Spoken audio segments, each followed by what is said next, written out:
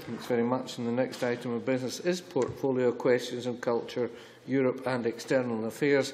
And in order to get as many questioners in as possible, I would prefer short and succinct questions and answers, please. And Mr. Russell, if you're ready, question 1, please. Thank you, Presiding Officer. Can I ask the Scottish Government what discussions it has had with the National Museum of Scotland regarding the request to repatriate to Canada the remains of the last 2 members of the Beothuk tribe? Cabinet Secretary Fiona Hislop. The National Museum of Scotland has confirmed that it has met those wishing the Beothuk remains to be repatriated to Canada, and they have explained the established mechanism for making a formal repatriation request and have yet to receive the formal request but expect it to be made. The National Museums of Scotland has advised that it has yet to receive the formal request, but it will consider any such request carefully. Decisions on repatriating individual items in the National Museum's collection are, in the first instance, for the Board of the National Museums of Scotland, acting in that respect independently of the Scottish Government. Mike Russell. I welcome that response from the Cabinet Secretary, and I'm grateful to her. I'm sure she would agree with me that whilst, of course, this is a matter in the first instance of the Board of the National Museum, the keeping of skulls is surely not a 21st century response to the common humanity we share with these 2 individuals who were the last recorded individuals of this tribe, a tribe that was wiped out probably because of environmental pressures on our hunting grounds as well as by cultural pressures. Perhaps it would be an appropriate response to that shared humanity to ensure that when the request comes, it is dealt with speedily and in a humane fashion so that we can set this matter to rest. Cabinet Secretary. The National Museums of Scotland are well aware of the sensitivity of the issue, and indeed there is well-developed guidance on repatriation of human remains from Scottish collections in the light of the human tissue legislation passed in Scotland in 2006. And indeed, an example of returns were to Wellington from the NMS in 2007. I reiterate that the decision is for the NMS Board, but Ministers then may have a legal designation for the receiving institution in Canada as an appropriate body. But I very much take on board the members' points that this is an issue of humanity and should be treated as such. Many thanks. Question 2, Neil Findlay. The Scottish Government, which ministers have met with representatives of the Government of Qatar since it was awarded the 2022 World Cup. Minister Humza Yousaf. Scottish ministers have met with Qatari officials on a number of occasions since 2010 when Qatar was awarded the 2022 World Cup. Most recently I met with Mr Khalid Rashid Al-Mansouri, Head of European Affairs at the Ministry of Foreign Affairs, and we discussed a number of issues, including those of the rights of migrant workers. Mr Fennell. According to press reports, the Minister for External Affairs went on a trip to Qatar from the 19th of May 2013, and the First Minister visited sometime between the 27th of October and the 4th of November 2011. Can the Minister advise why there is no detail of these ministerial visits and what they did on those visits in the ministerial diaries? And will the Government now release all information about these visits? Because 2 weeks ago when asked, the Minister said it was an administrative error why there was no detail in the diaries. It would appear that administrative error still persists. Minister. I would say to the member, the Scottish Government aims to be as transparent as possible about meetings that are undertaken by ministers, and the reason given at the time of that press report absolutely stands. There was a clerical error, not just on that visit, on a number of visits, and I accept that point. And now it takes time, of course, for that clerical error to be rectified. So we are hopefully, and we will publish that updated list soon. But I would say to the member on this occasion, including the trip that he refers to, the Qatar trip of 2013, it was not some kind of secret. In fact, his own researcher tweeted the link to the announcement that we made at that time. So this is not the work of the Illuminati or the Knights Templars. There is no conspiracy theory. We are happy to continue to give details. And I would say on this issue, which I know is close to the member's heart, that I'm happy to work with him, to talk to him about that, discuss with him this issue, because this government has raised the issue of migrants workers, not just in Qatar, but across the Gulf region. And if he's serious about that issue, then my door is always open to talk to him about how we can work together in order to ensure that workers are treated correctly, not just in Qatar, but indeed across the entire region. Many thanks. Question 3, Rhoda Grant. To ask the Scottish Government what it's doing to promote and support Gaelic culture. Cabinet Secretary Fiona Hislop.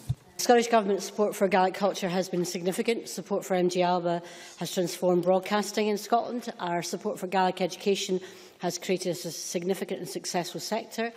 Support for Born Gaelic has enabled Gaelic to be promoted in many areas of Scottish public and community life. Our support for Gaelic arts and cultural events has allowed a minority community to have a significant impact on Scottish cultural life. Creative Scotland is providing over £5 million to Gaelic organisations and other organisations with a high Gaelic content over the 3 years from 2015 to 2018. And last week, on the 10th of June, I was delighted to present a Creative Places Award to Stornoway and the islands of Lewis and Harris at an event hosted by Creative Scotland with support from Event Scotland. They won £125,000, which will be used for a project called Beothuk, marking Stornoway as a gateway to the creative community of the Outer Hebrides. Thank you. Rhoda Grant. I thank the Cabinet Secretary for that answer, and she'll be aware that Gaelic culture and heritage is often passed down through poetry and song. Tags is that we need to be able to speak the language and understand it. And she talks about, in her previous answer, support for education, but she'll be aware that there's been a marked drop of the number of pupils choosing Gaelic as a language in school, and that's led to a fall on the number of students actually gaining a qualification. Can I ask what the Scottish Government's doing to ensure that the education system is providing the education and skills required to access our culture and heritage? Thank you. Cabinet Secretary. Well, these are questions on culture, Europe and external affairs. If she wants to direct her questions to my education colleagues, I'm sure they'll be willing to respond to her directly on her educational matters. Her original question was about culture. I've answered about the cultural celebrations, and I'm delighted that particularly with our young people there's been such an expanse, particularly in the provision of Gaelic education in the early years. If she wants to direct her questions on education to education ministers, I'll ensure that they're answered. Thanks so much. Liz Smith. Thank you, Deputy Presiding Officer. Notwithstanding the answer the Cabinet Secretary has given to Rhoda Grant, could I ask whether any discussions have taken place between the Cabinet Secretary for Culture and the Cabinet Secretary for Education about how to find more teachers of Gaelic? Cabinet Secretary. This is the question time for Culture, Europe and External Affairs. More than happy to answer questions on culture. Questions on education should be directed, as she well knows, to my education colleagues.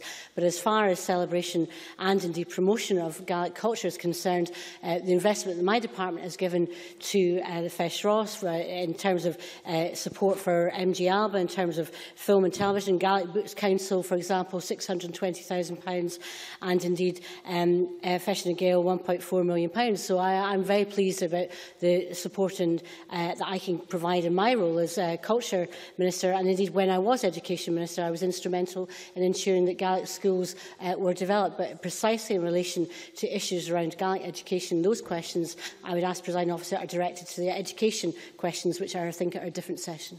Okay, I think we'll move on to question 4. Christian Allard. Scottish Government, to ask the Scottish Government, wherever it has been invited by the UK Government, to discuss its negotiation proposals regarding the EU reform.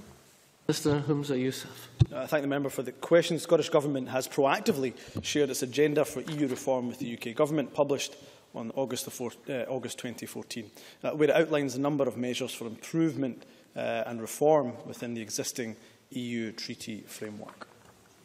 I thank the Minister for his answer, but can he give us some reassurance that the Scottish Government will make representation to ensure the needs and priorities of our fishing industry are not forgotten by the UK Government during this EU negotiation? We all remember how we were sold down the river during the EU negotiation by when a Westminster Government official put it in the wider UK context. They, the Scottish fishermen, must be regarded as expendable. Minister. I think the member makes an important point, and Richard Lockhead has been a real champion of these matters and others, and we continue to urge the UK Government, of course, when there is issues surrounding fishing that will be spoken about at Agriculture and Environment Council, then actually Richard Lockhead is there to represent Scotland and Scotland's interest in that regard. He'll also note the speech recently made by the First Minister herself in Brussels, where she used the CFP as an example of actually how the EU could be better reformed as well. So yes, we'll continue to make those representations to the UK Government in terms of the renegotiation, any renegotiation that takes place. Then of course Scotland's voice, and indeed that of all the devolved administrations, should be listened to. Claire Baker. Thank you, Presiding Officer. Can the Minister confirm that Scottish Government's support for continued membership of the EU is not conditional upon reform? And also can he say what the Scottish Government are doing in terms of inviting businesses, charities and Civic Scotland to come together to help promote the positive case for continued membership? I think both questions are really excellent, actually. And in terms of the latter question, in regards to bringing together civic society, bringing together businesses, academics, she's absolutely correct. The Scottish Government has a role in that, and various discussions and facilitations are taking place. But of course, all of us have a responsibility in that. I would say to her that I don't believe that the campaign to stay within the European Union has to necessarily be politician-led, and I think that was what she was alluding to in her question, so I would certainly agree with that. In terms of her former point, she's again correct. Although we wish to see reform of the European Union, and we've set out some of that reform, both in our agenda for reform and then subsequently with the speech by the First Minister, that is regardless of what kind of renegotiation the Prime Minister happens to come back with from Europe. So we are pro-European. We believe that Scotland is best served remaining a member of the European Union. And indeed, the European Union is stronger for having Scotland and the rest of the United Kingdom within it, regardless of what the Prime Minister manages to renegotiate on our behalf. Many thanks. Question 5, Margaret McCulloch. To ask the Scottish Government what representations it has made to the UK Government regarding the Mediterranean refugee crisis. Cabinet Secretary Fiona Hisley. As I said in my reply to Alison Johnson on the 21st of April, the Scottish Government has consistently raised the concerns about migrants risking their lives to cross the Mediterranean and reach the EU, and will continue to use every opportunity to press for action on what is a humanitarian emergency. Following the UK election, I wrote again to Mr Brokenshire on the 20th of May, as I promised, expressing the views of this Parliament, as stated in our debate of the 6th of May. I have not yet received a response. The First Minister also raised this issue when she met with David Cameron, and I understand that Scottish Government officials have had early discussion in relation to UK Government views on refugee settlement with Home Office officials. My colleague Hamza Youssef, Minister for Europe and International Development, again reiterated the Scottish Government's position on Monday, calling on the UK Government to participate in EU proposals on refugee relocation and to take a proportionate share of people fleeing conflict and persecution. Thank you. Margaret McCulloch. Thank you for that lengthy reply, and I think you may have answered all my questions, but I'll carry on anyway in case I've missed anything out. While I accept that funding for the EU's Operation Triton has trebled, there's still huge concerns about reports that almost 2,000 refugees and migrants have died crossing the Mediterranean this year. What can the Scottish Government do, you've said directly but also indirectly, to make the UK Government and other governments in Europe strengthen their commitment to deal with this ongoing tragedy on Europe's doorstep? Cabinet Secretary. Well, to supplement my initial answer, a number of issues in terms of influencing other governments. Also, I can add that the First Minister in her speech in Brussels in recent weeks included reference in particular to the issue around migrants. I know the Italian Government is very appreciative of not only mine but the Chamber's interest and continuing interest in this issue. And in very practical terms, there is the issue of relocation and resettlement and the UK's responsibilities. I think if collectively, and that's why it was so helpful to have that debate we had in the Parliament to send to the UK Government, collectively we can indicate that our desire, not just for that immediate humanitarian issue to be addressed, and that's I think the point of her question, but also the longer term issues. I think it's not the only question about humanity that's been raised in the questions today, and I thank her for raising it again. Thanks. Question 6, Jamie McGrigor. Thank you. To ask the Scottish Government how it supports voluntary sector organisations working in developing countries. Minister Hamza Youssef. Thank the member for the question. The Scottish Government supports voluntary sector organisations working in developing countries in many ways.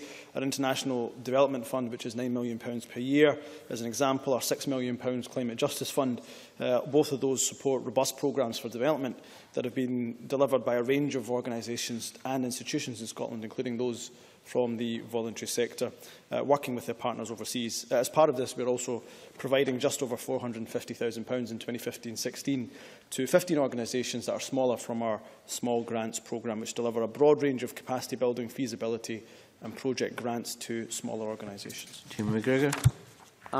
Will the Minister join me in congratulating Mary's Meals, headquartered in Dalmally in my region, and led by my inspirational constituent Magnus MacFarlane Barrow, on its recent announcement that it is now providing 1 million children in some of the world's poorest countries with a meal every day they attend school.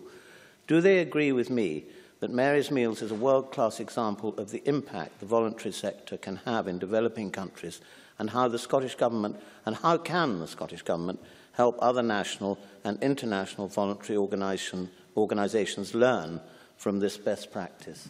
Thanks so much. Minister. Yes, of course I join him in that.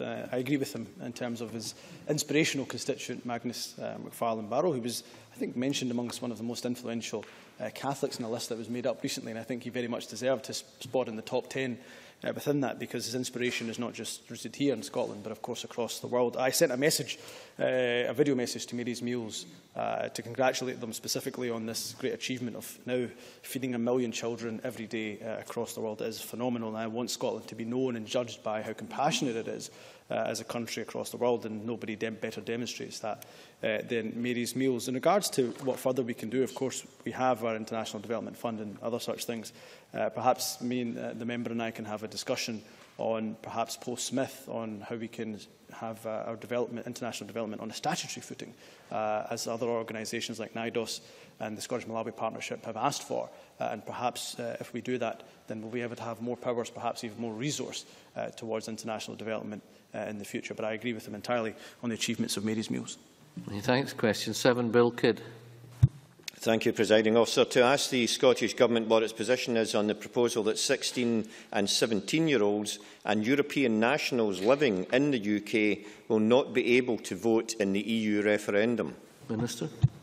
The Scottish Government does not support the UK Government's proposals to exclude 16 and 17-year-olds and EU citizens living in the UK from voting on the referendum on membership of the European Union. We would strongly urge, the UK Government to draw on the democratic success of the independence referendum and amend the bill accordingly to allow all 16 and 17-year-olds the right to vote, and indeed EU citizens living in the UK to vote in the referendum.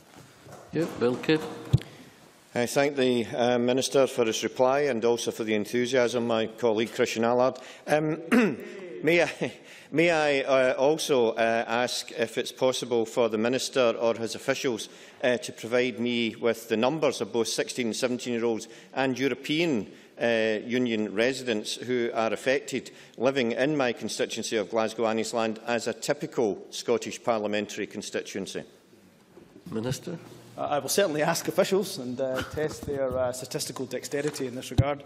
So I don't know if the statistics will be available extrapolated down to his specific constituency, but I can tell him, as we know, there are over 170,000 EU citizens, and of course we have a very prominent one in this chamber, but nonetheless all of us in our individual constituencies know many members of across the European Union who have chosen to make our constituencies and regions their home, and they should not be excluded. And that also goes for 16 and 17-year-olds. In our constituencies, many of us have visited high schools throughout the period of the referendum, and all of us will have been enthused by, in fact, their enthusiasm and indeed their interest and engagement within the democratic process, and that should not be stifled because of the whim of the UK Government. Thank you. Finally, Graham Pearson, question 8. Thank you, Presiding Officer. To ask the Scottish Government what progress it has made in establishing cultural links between Scotland and China. Secretary. The previous First Minister signed a cultural memorandum of understanding with China in December 2011 to strengthen Scotland's cultural links with China. As part of the MOU, the Scottish Government has provided networking opportunities to enable creative practitioners to develop cultural links and partnerships with the Chinese creative sector. Earlier this year, Scottish Ballet toured Romeo and Juliet, the Tron Theatre toured its co-production of Ulysses, and NVA took Speed of Light to Beijing, and the Scottish Government is contributing to the UK-China Year of Cultural Exchange 2015. Graham Pearson. Thank you for that answer. The Cabinet Secretary and the Minister knows that the cross-party group place a great deal of importance to cultural links and believe the development of language, Chinese language in our schools, an improvement of the visa situation and direct flights between Scotland and China would be very important in that circumstance. Can she report any developments in the past year in any of these issues? Cabinet Secretary. Well, in terms of a number of these areas, we are taking forward, for example, the cross-party group working on the visa issue. This visa issue is not just for business, but also, as he identifies, can actually prevent artists in terms of their travel, and particularly in relation timing-wise to do productions. In terms of work with schools, that continues and is developing. But also in terms of all of this, the cultural connections that we can make really helps establish those issues. Obviously, on issues in relation to direct flights, that's a continuing issue that he'll know that our government is continually pressing and trying to develop, but obviously that takes time. Many thanks, and that concludes that series of portfolio questions. We now move to infrastructure, investment and cities. Question 1, Margaret McCulloch. Thank you, Presiding Officer. Microphone. To ask the Scottish Government what recent discussions it has had with the UK Government regarding securing the future of Glasgow Prestwick Airport. Cabinet Secretary Keith Brown. Glasgow Prestwick Airport continues to operate on a commercial basis at arm's length from Government, and Scottish Government officials last met their Westminster counterparts on the 29th of May to discuss the process for determining the location of the UK spaceport. Margaret McDougall. Well, I'm delighted to hear that, and I look forward to hearing the outcome of that decision on the spaceport. But my question is on, as part of the Scotland Bill package, air passenger duty is due to be devolved to the Scottish Government. With control of this tax, the Scottish Government could generate a boost to all Scottish airports. Can the Cabinet Secretary outline today what work is being done in identifying a replacement to APD, and do these considerations include the assessment of both the cost and environmental implications? Cabinet Secretary. I should say that it's not the Government's position to seek to replace APD. In fact, we'd like to have been able to take action some 6 years ago when the Calman Commission proposed that it should be devolved to Scotland, but that's not been possible and won't be possible until it's actually devolved in future. Our intention, as stated on a number of occasions, is first of all to reduce the impact by around half. And yes, we have done the calculations on that in terms of the costs. And also in future, as public resources allow, that would take place in the course of the next Parliament. And in future, to try and reduce it to zero. But of course, that would only happen as public resources allow. There has been some work done on the environmental impact, and I'm happy to get that information and pass it to the member. But the substantial point that she makes about the benefit to all of Scotland's airport, I think, is a very good one. It would be substantially beneficial. Ryanair, who are the main passenger users at Prestwick, for example, have said they would expect it to have around 1 million more passenger journeys. Now, the York Aviation report, which goes into this in some detail, into which all airports in Scotland, I think, and many of the airlines contributed, say there will be a substantial economic benefit. That would be for the airports, it would be for the aircraft companies themselves, but it would also be for the general population in Scotland because of the economic benefit from more people coming to this country. So this is something we want to do. A fair bit of work has been done already. Work is ongoing. There will be a consultation exercise, and I will provide the member with environmental information that she has asked for. Thank you. Adam Ingram. Thank you, Presiding Officer. Does the Cabinet Secretary agree that the closure of Prestwick Airport would have been devastating for Ayrshire and the local economy? And does he maintain that the action taken by the Scottish Government to purchase the airport was the right thing to do and remains so? Cabinet Secretary. Absolutely. It's a very important point, which can sometimes be lost with the passage of time. I'm in no doubt that we were right to purchase Glasgow Prestwick. Closure was on the cards. Indeed, the previous owners of Prestwick Airport were working on a specific timeframe and on a specific day to pull down the shutters at the airport. And we, as the Scottish Government, were not willing to stand by and to let that happen. I think the member will recall that Scottish Enterprise estimated that around 3,200 local jobs are directly or indirectly based in and around Glasgow Prestwick, and we can all imagine the impact of that level of job losses on the area. With the right team in place and the right business plan for the future and the support of key local partners like South Ayrshire Council, we believe the airport can have a positive future and the Government can also achieve a return on its own investment. Many thanks. Question 2, Malcolm Chisholm.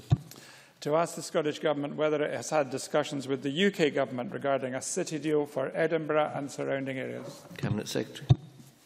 As I've As I have made clear on a number of occasions, I and the Scottish Government have remained very willing to work with any Scottish city to unlock investment, whether that is done individually or collectively, and whether that is through a city deal, which is one of the Scottish Government's devolved initiatives to stimulate growth and deliver infrastructure investment, or a combination of other measures. To date, discussions on a possible city-region deal for Edinburgh have not included the UK Government, albeit that the recent meeting did take place between officials from Highland Council, the Scottish Government and the UK Government. But we expect those discussions to take place in due course when Edinburgh further develops its proposals. Malcolm Chisholm. Thank the Minister for that answer, and hope that progress will be made soon and that he will discuss it with the UK Government, given that a proposal has been worked up by the Edinburgh City Region. And can he confirm, in expectation of progress, that the Edinburgh City Region deal will be taken into account as part of the draft Scottish budget to be published in the autumn? Cabinet Secretary. Well, that would very much depend on the progress that has been made, and I think the member will be aware that different cities are at different stages in terms of their development. I think there has been an issue that has been raised with me about whether the UK Government would honour the commitments which it made in its own March budget statement. And we have to move at the pace of all those involved. I should say that the meeting which I referred to earlier between Highland Council, the UK Government and the Scottish Government was a positive discussion. So I remain hopeful that the Edinburgh City deal can make progress, but it will be done as part of a process that involves this Government, the City Council itself. And yes, they have worked up a proposal, but I think they would concede there is more work to be done in relation to that, and obviously including the UK Government at that time as well. Dave Thompson. Thank you, Presiding Officer. The Cabinet Secretary mentioned meetings with Highland Council and the two governments and so on. I just wonder if he can elaborate a bit more on whether the UK Government, if he knows whether they are going to honour their commitments made before the last general election, when they made promises in relation to city deals for both Aberdeen and Inverness. Briefly, please, Cabinet Secretary. As I mentioned, I think the meeting which took place just last week between the Council, the UK Government and the Scottish Government did have a positive tenor to it, and the expectation is that, yes, the UK Government will follow through on its previous commitments in relation to a city deal for Inverness. Many thanks. Question 3, Sarah Boyatt. To ask the Scottish Executive when it will publish an updated infrastructure investment plan. Sorry, Scottish Government. Cabinet Secretary. We are working to publish the refreshed infrastructure investment plan later this year. Can I thank the Cabinet Secretary for his answer and say, given the range of different projects, health, schools, justice, further and higher education, culture and enterprise buildings, how many of those projects include renewable heat and power infrastructure as part of the programme? And will he give the commitment that the Refresh programme will include heat and power schemes as part of the key priority for the next round of infrastructure projects? Cabinet Secretary. I think on the first part of Sarah Boyatt's question, I'm happy to provide the member with that information in detail, and we'll send that to her. On the second part, I think that obviously has to be a consideration for the refreshed infrastructure investment plan. The one that we have just now, of course, itself was refreshed at the time of the last spending review, and again we're trying to tie those two things together as we review the infrastructure investment plan. There are a number of projects in the investment plan, not least in relation to, for example, electrification of rail lines, which we want to see if we can maximise our contribution to helping the environment. But it will be for individuals. The member mentioned, for example, schools and other projects, which are often in the remit of local authorities. It will be for them to come forward with those proposals. But as I say, I'm happy to let her know what we're doing just now, and it will be something we'll take into account in the next review of the plan. Thank you very much. Jim Eadie. Notwithstanding the persistent cuts to Scotland's capital budget by the UK Government, can the Cabinet Secretary set out the scale of the Scottish Government's transport investment programme, and in particular how this investment will benefit my constituents in the City of Edinburgh? Cabinet Secretary. Well, the member should know, I think, that we are maximising our capital spending and supporting an investment-led recovery, despite our capital DEL budget being reduced by around a quarter in real terms between 2010-11 and 2015-16, using all the levers at our disposal. And the scale of Transport Scotland's direct and indirect capital budget for 2015-16 is just over £1 billion, which includes £269 million for the replacement Forth Crossing, a project which will directly benefit Edinburgh and the member's constituents. There is also a total total investment of £1.4 billion, which at its peak is estimated to support 1,200 jobs, many of which will come from the local area. And augmenting that budget is a revenue-funded infrastructure programme, including the non-profit distributing pipeline and regulatory asset-based RAB investment in rail infrastructure. And that programme includes a number of major projects which will improve connectivity between Edinburgh and the rest of the country. Projects such as the Borders Railway, the Edinburgh-Glasgow Rail Improvement Programme and the M8, M73, M74 motorway improvements, £430 million of which have a total overall capital investment together of £1.5 billion. Thank you very much. Question 4 in the name of Liz Smith was not lodged. An explanation has been provided. Question 5, David Stewart. Thank you, Presiding Officer. To ask the Scottish Government what representations it received regarding the cost of flights to and from Orkney, Shetland and the Western Isles. Mr Derek Mackay. We are aware of recent concerns expressed about commercial airfares in the Highlands and Islands. The Scottish Government recognises the importance of the air services in question and is committed to continuing the air discount scheme, which provides a 40% subsidy for eligible passengers. The issue of air services to the islands was raised by the islands authorities at the recent Islands Area Ministerial Working Group, where it was agreed that a scoping paper would be produced to look at these vital services in their totality, covering a range of issues, including fares.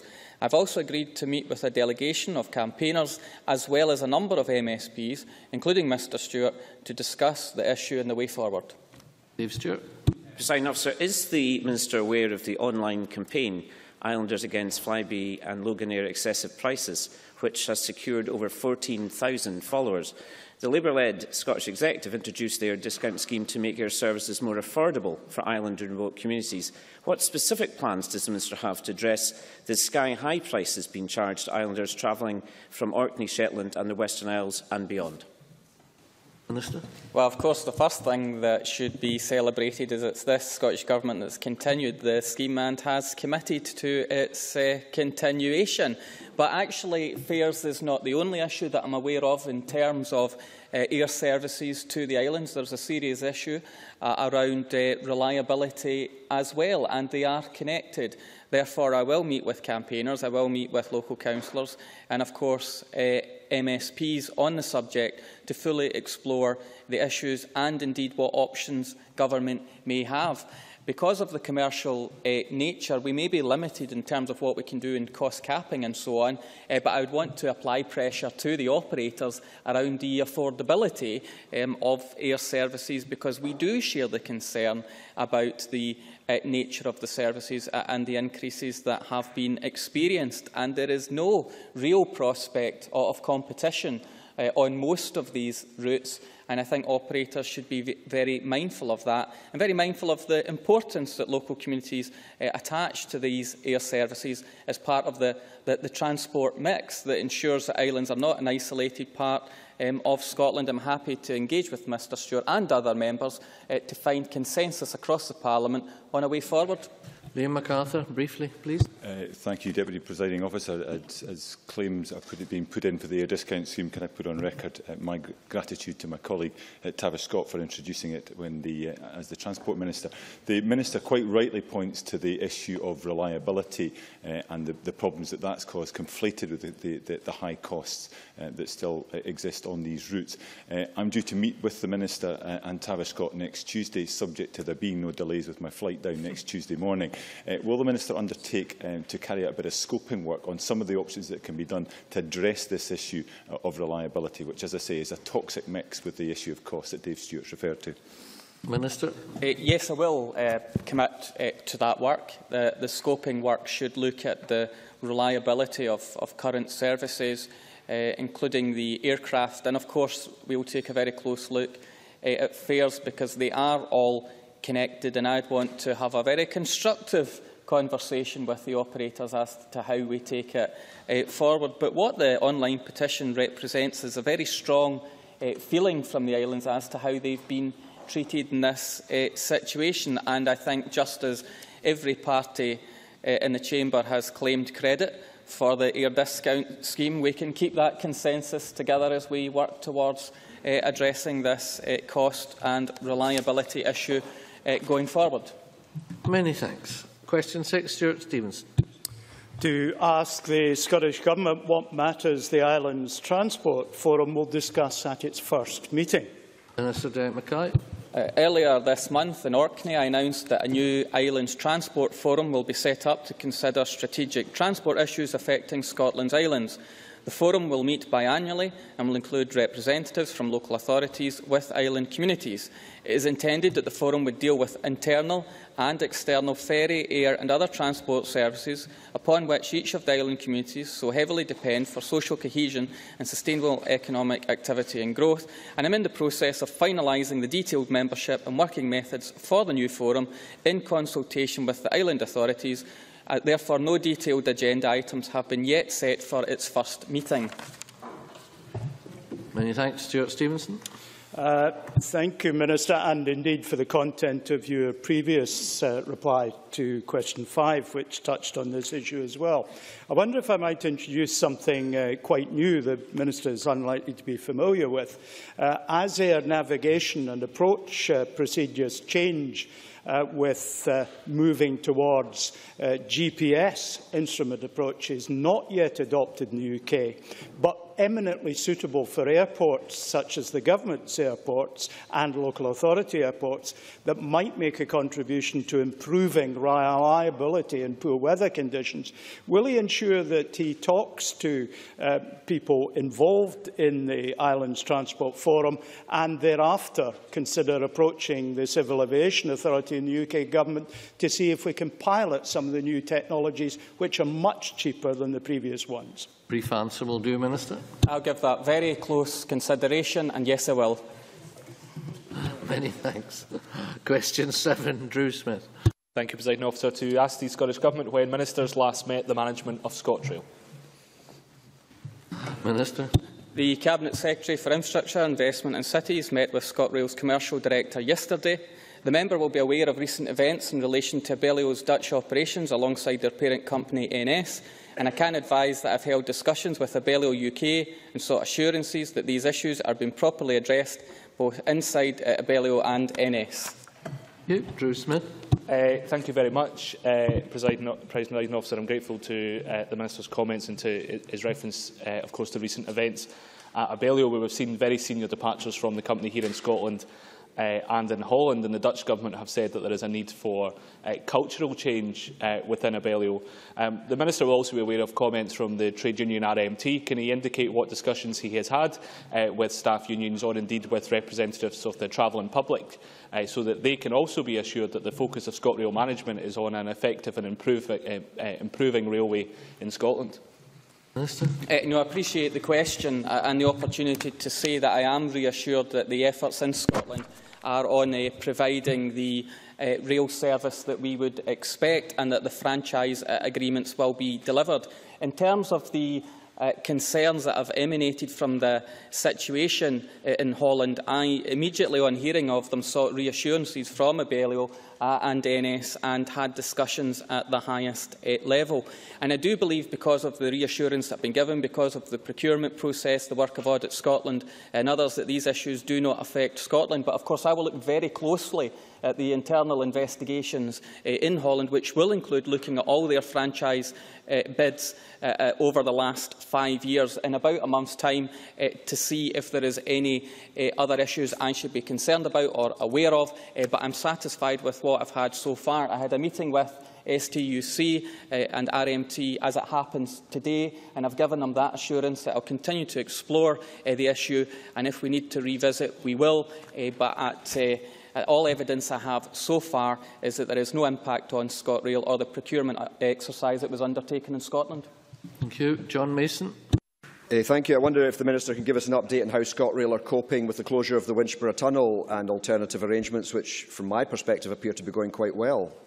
Minister. I'm delighted for Mr Mason that his experience is that it's going quite well. I know a number of other members are regular users of the train service. I can report that the electrification work of the Winchborough Tunnel is progressing well and remains on schedule. These are early days, but going well. ScotRail has reported that their disruption management plan is working effectively and that services are being maintained as anticipated. And Transport Scotland has launched a new dedicated website, www.keepscotlandmoving.com.